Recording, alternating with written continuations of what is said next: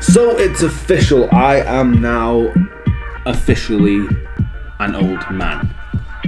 Just want to start off this video by saying a big thank you to everyone who wished me a very happy birthday. I had a great time, had a fun weekend in Chester and Manchester, and even got to see Pirates of the Caribbean in IMAX, which I was more than excited about. I enjoyed it. It's definitely not as good as the first one. Nothing will actually beat the first one, but it's worth watching if you get the chance to. Anyway, today is a bank holiday Monday after my birthday. That means 1, the gym shuts early, 2, I'm back in work, and 3, for our friends over the pond and just in America and whatnot, it is Memorial Day. Also, British summertime is officially over. We had a good run with those 3 days of summertime. Now we're back to the standard bleakness of wet, cold England again for the rest of the year. Honestly, England is probably the worst country I could think of to try and actually make videos like this due to its weather, because one day it's really bright and sunny and the other one it's bleak, grey and miserable. So yeah, we have a varied climate. It's awful to film in and it's always cold and wet. Although I don't think I'm allowed to complain too much, basically because this weather brings the heat down and I don't cope well in warm temperatures, so anything above 4 degrees is always too warm for me. One thing I will say though is this rain makes this whole town smell amazing. I love the smell of rain. It's weird how refreshingly good the smell of rain is. I love the smell of rain, I love the smell of freshly cut grass, and then also the smell just after or around the time of a thunderstorm. All amazing smells. Beautiful. Anyway, I should probably shut up about the weather because I need to get inside as quick as possible, get to the gym, and hopefully keep this camera dry because I have no idea how waterproof, weather resistant it is. Also, is it just me that gets really confused on bank holidays? Like, my mind and brain don't really know what day it is anymore. I keep thinking it's a Sunday and that's the day I have off the gym to rest, but it's Monday and I'm in the gym and I'm going to work and my body is just confused. Yeah, does that affect anyone else? They're weird days.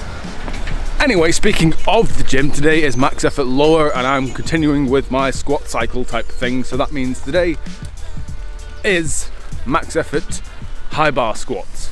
I always enjoy this cycle when it gets around to one of my variations that don't involve bands because 1, it's easier to set up, and 2, it makes the exercise slightly easier because the bands aren't trying to pull me back down to like earth and make it a lot harder for me.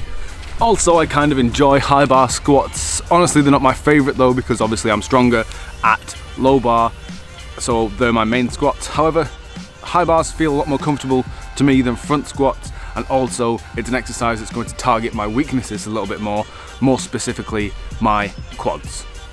Obviously front squats target the quads the most, and then low bar squats target your posterior chains like hamstring, back and glutes. So high bar squats kind of are the middle ground of the 3 main squat variations, so they target your quads a little bit more but also involve a little bit of lower back and glutes.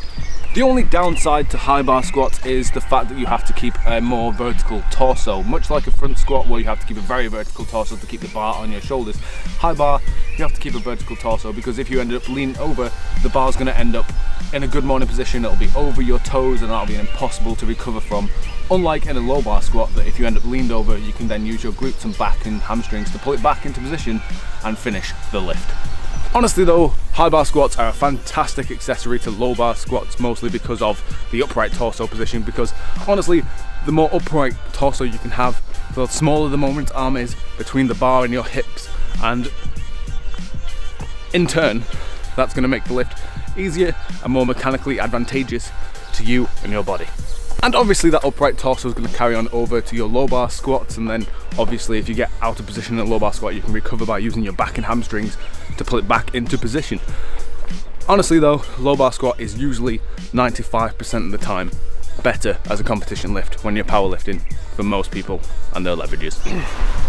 Anyway, I think that's enough rambling about low bar, high bar squat type thing. I need to get to the gym as quick as possible because I have to go to work later on, and then also I need to get out of this rain because my camera's soaked, I'm soaked, and I need to get dry before starting my session. Anyway, before I go, let me just say if you have any questions about squats, high bar or low bar or even front squats, drop me a question down below. I'll get around to answering it or even making a video on it in the near future. Anyway, I'm almost at the gym now. Hopefully I have a good session and beat the weights I got last time, which I think was 3 plates, 140 kilos, high bar. I'd like to get a little bit more than that, but I don't want to push it too much because I have to do this exercise again next week. So yeah, wish me luck, and I'll talk to you all after the gym. See you in a bit.